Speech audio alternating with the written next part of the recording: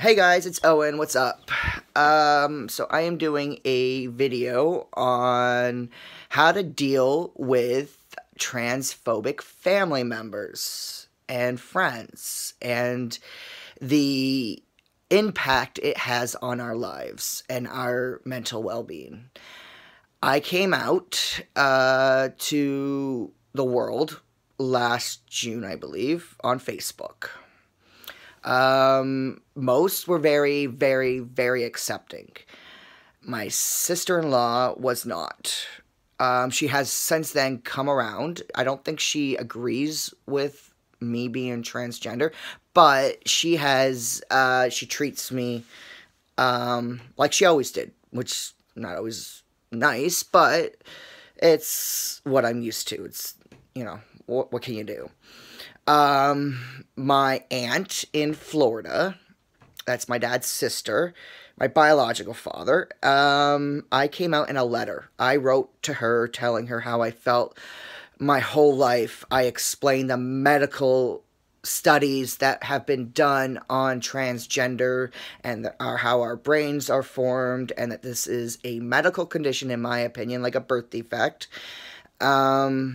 And she told me to give my kids up and never to speak to her again. And then she hung up on me. Twice I've called, trying to reach out, and I've been met with hate.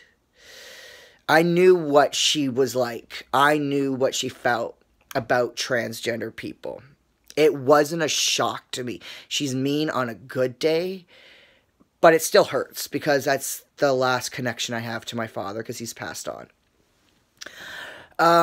My mom's sister, one of them have disowned me completely. I don't even get mentioned.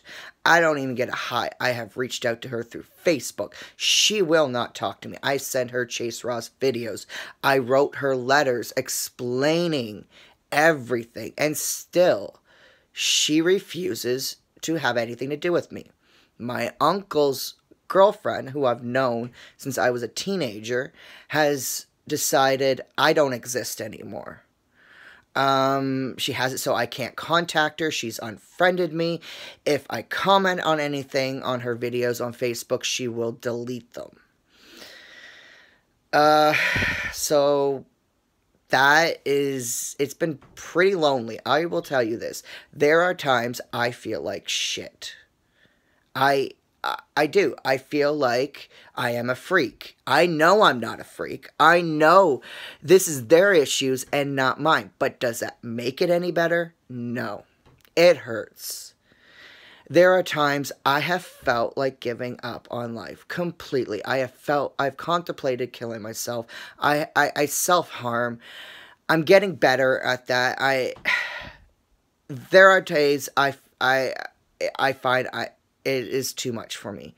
And then there are days where I feel great. I feel happy. I am trying to get my top surgery. I try and look towards positives. But dealing with transphobic family members, they've been in your life, your whole life. You've known them. They're supposed to love you. They're supposed to accept you for who you are. If they don't accept you, how's the world going to accept you? That's my opinion on that. It's almost to the point where you have to decide, okay, you can either live your life according to what those people want, and you can be miserable. You will be miserable. You can't live your life for anybody else. Or you can decide that no matter how hard it is right now, I'm going to keep fighting. I deserve to be happy. I deserve to live. I deserve to be who I'm meant to be. So they don't accept you, the hell with them. You don't need these assholes in your life. You are valid. You are a person. God created you just the way you are. Transgendered has been around for as long as human beings have been. This is how our brains are formed. We can't control that. like a person with heart disease that needs a heart transplant. You're not going to tell them you have to live with the heart that God gave you. Even though it'll kill you. You will die. But that's how you're born. So really, you have to deal with it. No, we don't say that to people.